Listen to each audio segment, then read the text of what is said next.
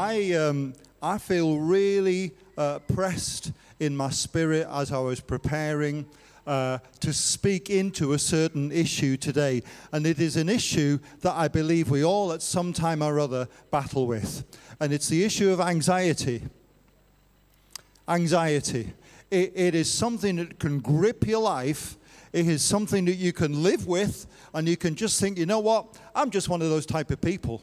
I'm just one of those worriers. I'm just one of those anxious people. I'll never get away from it. I want to tell you there is freedom available from anxiety, and God is wanting to set people free. Strongholds, I believe, are going to be broken today in the name of Jesus, because He is here to set captives free.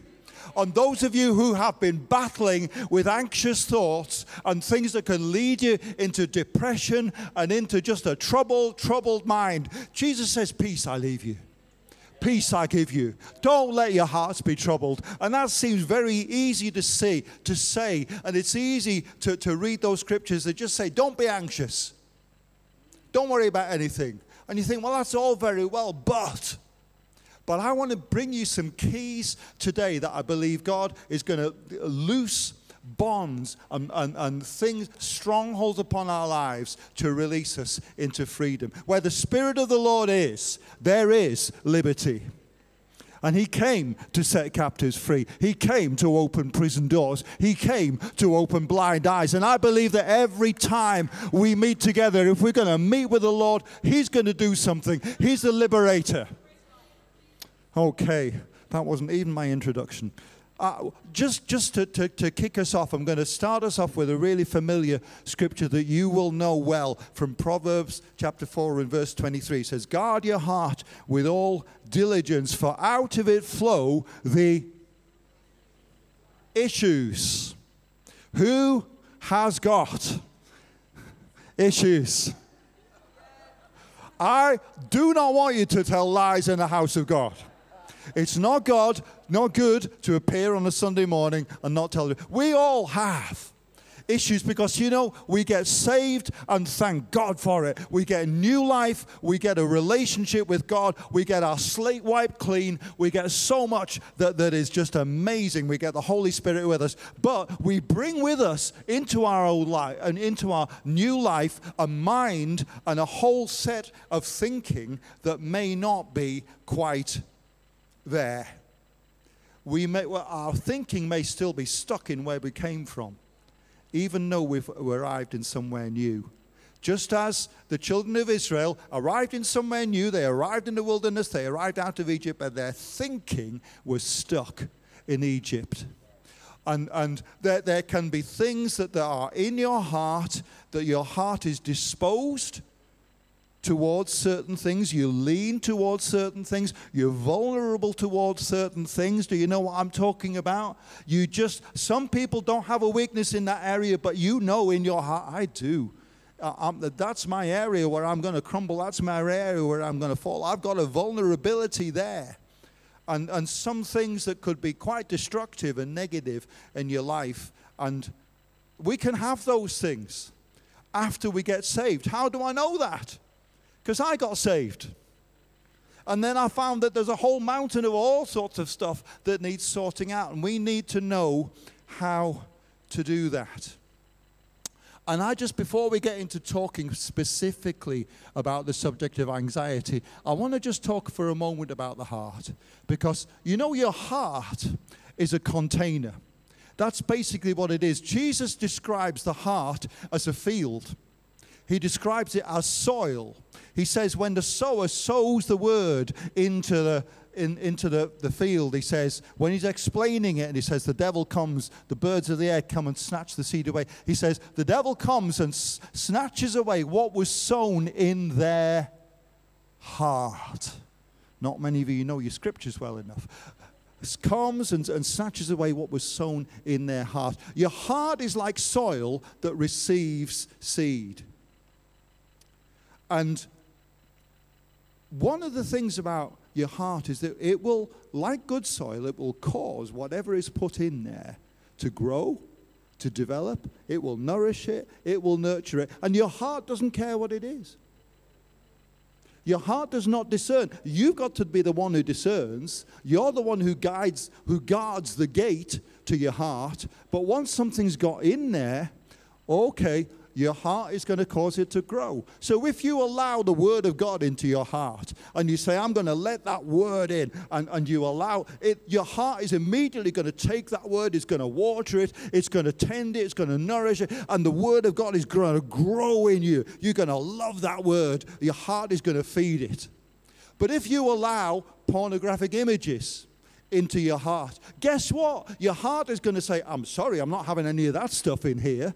No, your heart will just accept, if you have allowed it in, your heart will just accept that stuff, just like the Word of God, and say, okay, come on in. Let's water that. Let's feed those images. Let's nourish that. Let's cause that to grow inside your heart. That's how dangerous it is. That is what your heart is like. It does not discern, but it causes to flourish everything that you allow in there. No wonder the first thing that the Lord says is guard your heart, because out of it come all of the issues. And whatever you want to come out of your life, that's what you've got to put in to your heart. What would you like your life to be? What would you like your life to say? What would you like other people to say about you and your life? Those are the things that you need to be feeding your heart with. And you know, sometimes what you put in is not the same as what you want to get out. Just go to the next slide if you would. You know, well, that says it all, doesn't it? If you want the sunflower, you don't plant sunflowers. You don't stick sunflowers in the soil. You plant seeds, things that look nothing like a sunflower, things that bear no resemblance to a sunflower, but it is the seed for what you want. And so we need to know what we want to come out of our life. If I want my life to be full of peace and joy and love, then I've got to know what the seeds are for those things. If I want prosperity to be a part of my life, I don't receive prosperity into my heart. I receive a spirit of giving and generosity into my heart. And I give, prosperity may be about what we receive, but in order to get that, I need to give. I need to give out and give out and give out and cultivate a heart that is full of generosity and giving, that is open to do that. And guess what? That seed will produce a harvest. And if I want there to be joy in my life, there's no point in me pasting a big smile on my face and wandering around all day like, I'm a Christian. Because your joy is not a seed, joy is a harvest. But how do you get joy? Well, in the Bible it says that in His presence there is fullness of joy. So if I want to get joy, all I've got to do and all I've got to feed my heart with is His presence. Get into the presence of God. Spend time in His presence. Get time alone with Him. And you know what? Your life will be filled with joy. Because you got the seed, so you get the harvest. Some people, have reckless hearts. Some of us have had a bit of a reckless heart, and we've got a field full of all sorts of stuff, mixed up, good and bad, and that can make for quite a chaotic life. Amen? Because the things that you chose to let into your heart at whatever stage are all, sooner or later, going to come knocking at your door and start to make demands on you. Everything that you let into your heart will do that. So I, for example, I wanted a house. So I went and got a mortgage. And every month, that mortgage comes knocking at my door and making a demand on my life. Every month without fail. Because I let that into my heart. That's how it works. And I wanted children. So I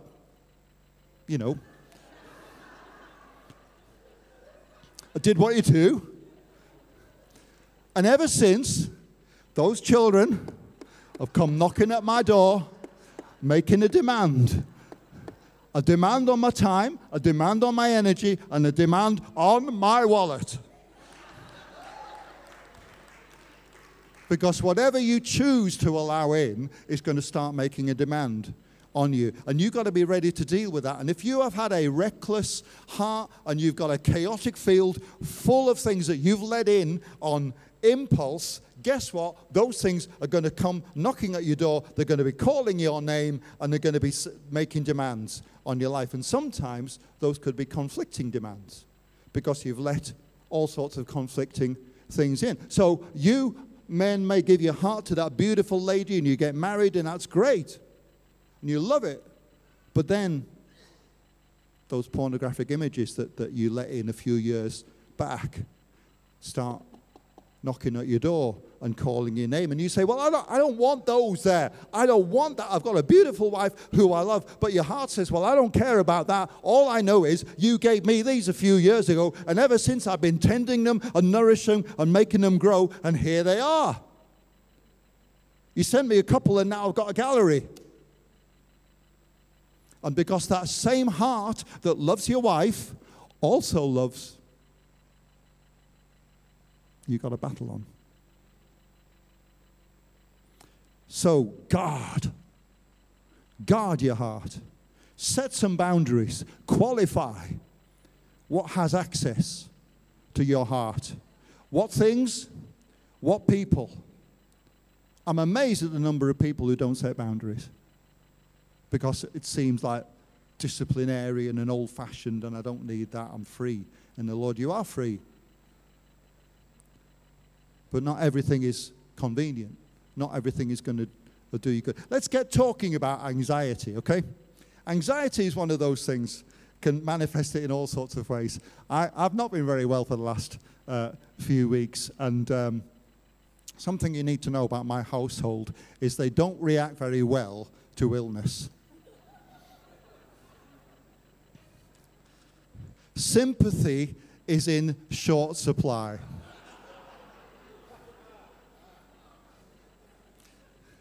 Nancy just gets annoyed with me. She says, are you sick? I say, no, love. She says, you're sick. How long are you going to be sick for? You know, it's like I just said, I'm going on a fishing holiday for 5 days. No, I'm sick. So I felt that I needed to kind of play up the severity of what was going on. I said, I've had this for weeks, love. This is the Aussie flu. This is not just flu. This is one of the most virulent strains of flu. Has anybody gone through that? Whoa, come on, you can get some sympathy. Pastor Paul, I know it's long, drawn out. And when you think one stage is finished, another stage kicks off. And it really is hard. I said, there's been so much, the worst strain of flu for 50 years, love. 150 people have died from flu-related diseases. Well, talk about a bad move. Nobody would come near me. They come to the door of my room with a handkerchief and just push food under the door. Talk about anxiety. I'm over it now. I can see some of you getting handkerchiefs out yourself. I think he's still got it. It could be contagious. Anxiety is when you anticipate the worst case scenario. When you play over in your mind, your mind starts to play out, what's the worst thing that can happen? Because that's probably what's going to happen to me. It's the opposite of hope. Hope is the anticipation of the best that can happen, the best that God has for you. So some people, okay, situation. The boss walks into your office. You think, oh no. It's the first thing that comes into your head. Oh no. I knew this was coming. This is bad news. Another person, same boss, walks into the same office.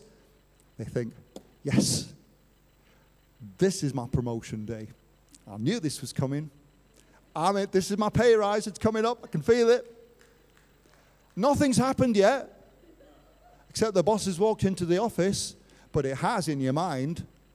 Now, I'm not going to ask for a show of hands to say which one would you be, but I would bet my bottom dollar that there'd be a lot more anxious ones than there would be hopeful ones. Because there is an enemy in your life who wants to frustrate you and wants to lay you down with anxieties and stresses and all sorts of things that are made up of the future that hasn't happened yet. But he's telling you about all these things that you can worry about and you can fret about and you can get anxious about and you can get depressed about and you can go to the doctors for pills about. And before you know it, you're absolutely living a non-abundant life. And it makes me angry. Because God said he came to set his people free. And there is a freedom available to everybody from anxiety. I know Paul says don't be anxious. I know Jesus says don't be anxious about anything. Just you see those scriptures there. But you can be saved and anxious. Okay? And I don't want you to think of yourself as some kind of second-class citizen, and that's something that you can't confess. Oh, don't anybody know the way that I'm thinking and the way that I'm feeling? No, we need to share with one another. We need to be real. We need to be vulnerable. We need to be honest and say, yeah, I can be anxious. Many of you will know the story of how Nancy and I met, but if that's new to you, let me try and sum it up in about 30 seconds, okay? She lived in Canada.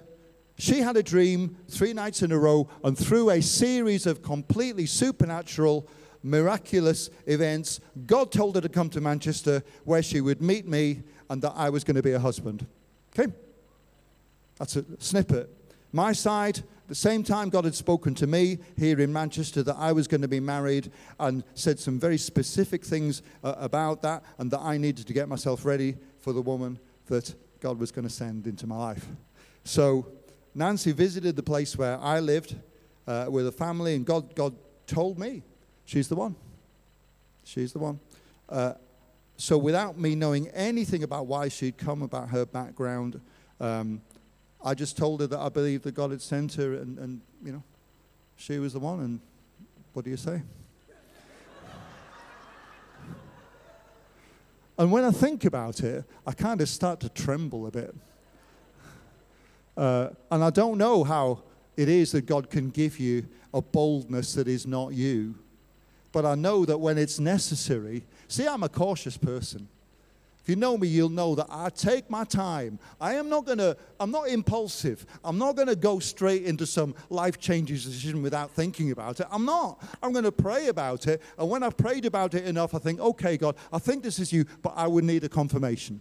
Please give me a confirmation, God. And when I've got my confirmation, I'm going to say, thank you, Lord, so much for that confirmation. I just need you to confirm that that confirmation was you. And then I think I'll be all right to just edge ahead a little bit. That's the kind of person I am. But you know, God is able to take you. And I don't know what was going on in heaven, but I know there was a timetable, and I was not keeping to timetable. I was way, way behind in this. Now, Nancy knew why she was coming to Manchester, but the penny only dropped with me when God just kind of opened my eyes all of a sudden. And it was as if God said, I don't know, Gabriel, Michael, you guys, you're going to have to get down there. You're going to have to do something with this guy. You're going to have to kick this boy into touch because he does not get it. He's not in the ballpark, and something is going to have to happen, and it's going to have to happen today. Okay, boss, we'll do it. And something happened to me that I had that boldness to be able to ask a woman that I'd barely met, didn't know at all, to marry me because I had the confidence that it was God. Absolute, unswaying confidence. I knew that I knew in my spirit. No problem at all.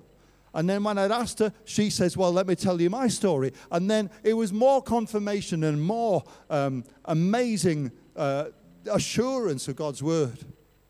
But then she went back to Canada because it was just a holiday. And, you know, she had to go back. So we had to start an email relationship with a phone call thrown in here and there. But you know, the day after she went back, I woke up with all of that knowledge of what God had told me, absolute assurance. And I woke up and my whole being was saying to me, what has he done?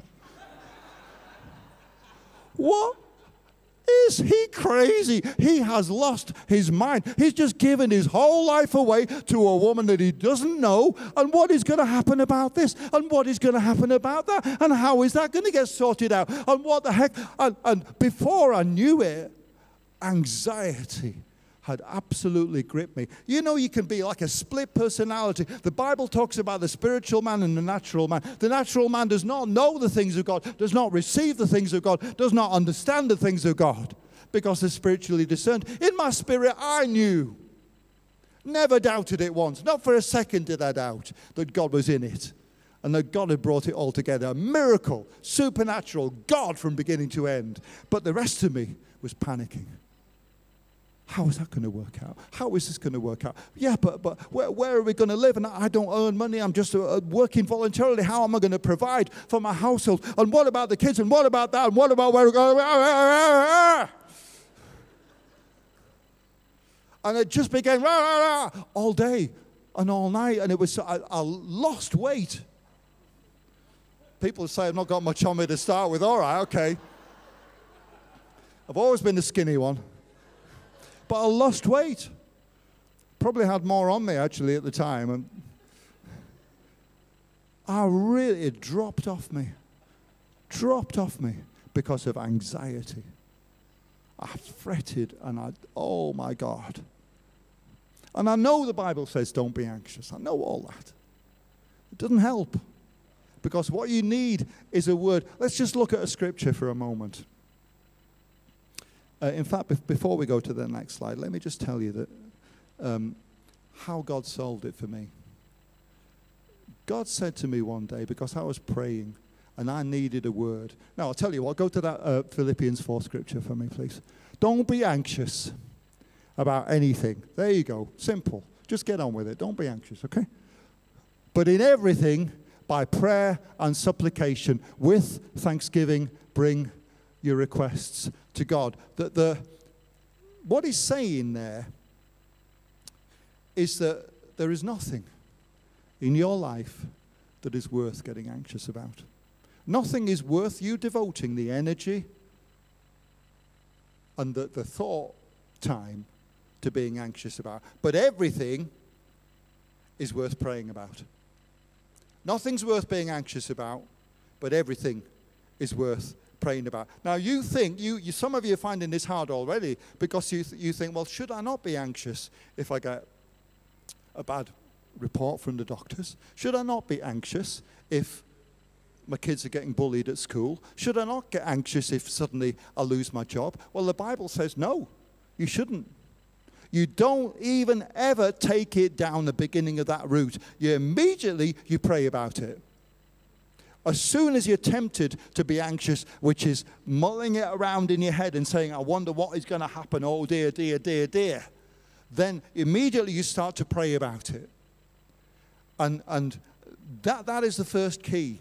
Nothing is worth getting anxious about. Everything is worth praying about. But then he says, by prayer and supplication. Just highlight that there. Well, what is supplication? What's that? It's a type of prayer, but what's it? Supplication it's praying until. Supplication is praying and not letting go. It's a determined prayer. It's a prayer that won't give up. It's a prayer that says, I need an answer, God. It was my prayer in that moment when I said, oh God, I can't live this way. I can't live with this anxiety. I need an answer from you, God. And I prayed and I kept on praying and I laid hold of God, and it was as if in my spirit I said, I'm not getting up from here until I've got my answer. I need my word. You need a word, and you need to know how to lay hold of God for a word that will give you the assurance that you need. Because there is a word and there is a word. There's a word that says don't be anxious. And to be honest, let me be completely frank about it. That was a completely useless word to me. It's in the Bible. It's part of the Word of God. But it did not help me one jot. No use to me at all. But there is such a thing as what the Bible calls the engrafted word. Receive, Peter says, with is it James? I can't remember. Receive with meekness the engrafted word that is able to save your soul. What's an engrafted word? It's something that gets grafted onto you. Like when you're doing, those of you who do gardening, not like me, you'll know all about grafting a shoot or a branch of something onto the root of another plant, and it grafts on and it becomes a part of that plant. It actually becomes stuck onto it. Now that's what you get with the word. When the word becomes a part of you, when you get a word that gives you so much assurance, it gets stuck to you. You can't get rid of it. It's got a hold of you. You've not got a hold of it anymore. It's just got a hold of you. That's the engrafted word. That's able to save your soul. And I prayed and I prayed and I prayed and I said, God, I need a word. And God didn't give me a word. And it was, to begin with, another of those words that seemed unhelpful when Jesus is talking about, don't be anxious for tomorrow. Take no thought for your life, what you'll eat, what you'll drink. All of the things that I was doing, for the future, for tomorrow. Take no thought for tomorrow. And I said, God, but that's exactly my problem. And the Lord said to me this. He said, there's a reason why I put that in the word. He says, you are looking at tomorrow's problems from today's perspective. And when you see tomorrow from today, all you're going to see is tomorrow's problems. You're never going to see tomorrow's solution, because I have tomorrow under lock and key. I'm not going to open it up to you right now. It's not available to you right now. I can't tell you the grace and the answers and the solutions and the miracles that I've got up in store, because eye is not seen and ear is not heard, and it hasn't entered into your heart yet the things that I've prepared for you, because I love you. But he said, you are looking at tomorrow's problem from today, and you will never see. Because when tomorrow comes, I'll unlock tomorrow, and I will unlock tomorrow's grace, and I will unlock tomorrow's solution, and I will unlock tomorrow's miracle. And you will see what I will do, and it will be a testimony, and it'll just be one of those things where you say, I had no solution, I had no peace, I had no idea, but God came in and brought the answer to me. Hallelujah. And when I saw that, and God said to me, just don't go there. Don't look at tomorrow. Because you're only going to see the problem, and that's going to just get you at it. Tomorrow will look after itself. Tomorrow will take care of itself. You just concentrate on today and look at the blessings. Look at what I've unlocked for you today. And do you know it did it for me? That was the word.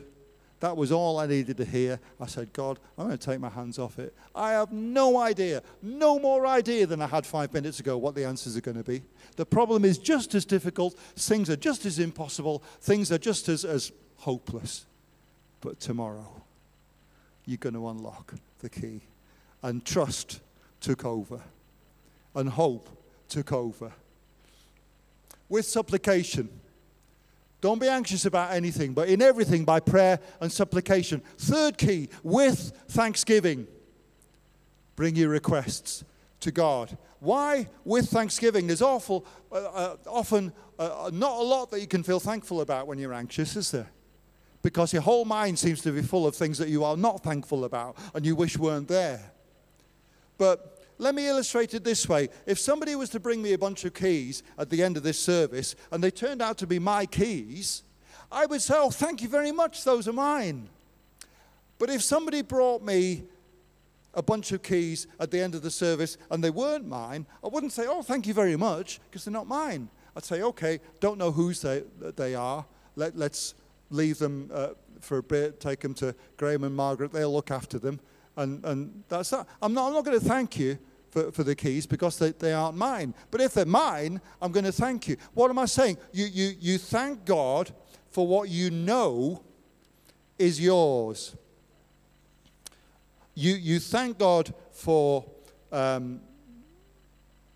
something that you know belongs to you. It's your portion. Prayer and supplication with thanksgiving means that I approach God believing that what I know belongs to me, because he said, peace I leave with you. My peace I give you, not as the world gives. I know that belongs to me. So what am I going to do? I'm going to start thanking him for it. I may not feel it, but I'm going to start thanking him for it. I thank you, God, that you are going to crush Satan under my feet. The God of peace will crush Satan under your feet shortly. I'm going to thank you, God, that no weapon that is formed against me is going to prosper. I'm going to thank you, God, that though 1,000 should fall at my side and 10,000 at my right hand, it shall not come near me. I'm going to thank you, God, that you always lead me into victory. You always cause me to triumph in Christ. I thank you that your peace is going to rule in my heart. I may be feeling anxious, but I'm going to declare your word. I'm going to thank you because what you're giving me belongs to me. It's my portion, it's mine, and I am having it. Thank you very much. You said you'd never leave me nor forsake me, so I claim it. With thanksgiving. And that changes the tone of your prayer. Prayer, supplication, pray through with thanksgiving. Don't be anxious about anything, but by means of prayer and supplication with thanksgiving, make your requests known to God, and the peace of God, which passes, transcends all understanding. There's your result. There's your harvest. You sowed the seed. You're going to get your harvest. Some of you are going to get a harvest today. Some of you are going to get released today. Some of you have been anxious all of your life. You've never known anything else, but there's that quiet, dull anxiety. It's like a dull headache in your life. It never goes away, and you think, well, I'm just one of those type of people. And no, you are not. And today you are going to experience that you're not, because God is going to set you free. There's liberty from anxiety here, I believe, in this room this morning. The peace of God that transcends all understanding will guard your heart and minds in Christ Jesus. Look at what the peace does. It guards. What did we start off with? The word in Proverbs that said, guard your heart, you guard it. But now God is saying, if you will do these things, if you will pray, if you will trust in me, if you will pray through, if you'll have thanksgiving in your heart, I'm going to send peace into your heart. And not only that, that word guard, it actually means a garrison, like a garrison of soldiers. And God is saying, I'm going to send marching into your life. I'm going to send a garrison of soldiers who are going to stand guard to the left, to the right, behind, in front, above, beneath. They're going to stand guard over your heart so that the peace of God will never, ever leave it. The peace of God will guard your heart and mind in Christ Jesus. God told you to do it in Proverbs. Now he says his peace will do it for you. Okay, I'm closing. Worship team, come and join me. If you can take this, if you can receive this, and this is not just a milk that's a sweet tasting word. This is a meat that you've got to go away and chew and take away and put into action. But for some of you, I believe and I know that this signals the end of fear dominating your life. It signals the end of depression. And I'm declaring that over you today. Depression is going to find an end today. Anxiety is going to find an end today. Anxious thoughts are not going to be a part of your life anymore, because God is the liberator. He's the one who opens the prison doors. He's the one who set the captive free. He's the one who opens blind eyes. And I believe there's been an opening of blind eyes today. You're going to say goodbye to the depression and the insecurity. You're going to say goodbye to have that, to that knot that's constantly in your stomach, turning around, getting you worried about this and that. God's going to break it off this morning. Let's stand to our feet. You don't have to live that way any longer. The Word of God is saying to you this morning, you don't have to live that way any longer. I am declaring freedom over you. And you need to receive it. Please do not be one of those people who says, no, not me. No, this is for you today. This is for you. There's no shame in it. I've shared myself how anxious I was, how I battled. And I know how much you've battled. But God is going to set you free today. You came here anxious, but you're going to walk away free. You don't have to live that way. You go for your breakthrough today. And I want you to start to raise your voice. I want you to start to lift your voice up to God and say, God, I'm going to claim my victory today. Freedom from anxiety is mine today. I'm not going to be ruled by anxious thoughts. I'm not going to let the enemy who seeks to kill and to destroy, I'm not going to let him have what does not belong to him, because there is something that belongs to me called the peace of God, and it is going to rule in my heart. And I'm going to experience that freedom in Jesus' name. I receive it now, Lord. I receive your freedom. I receive. It's coming to me now. Peace that money cannot buy. Peace that the world cannot give. I'm no longer a slave to fear. But I am a child of God. And I'm going to walk in the liberty of the child of God. Receive it. Receive the blessing of God. It's yours for you today in Jesus' name.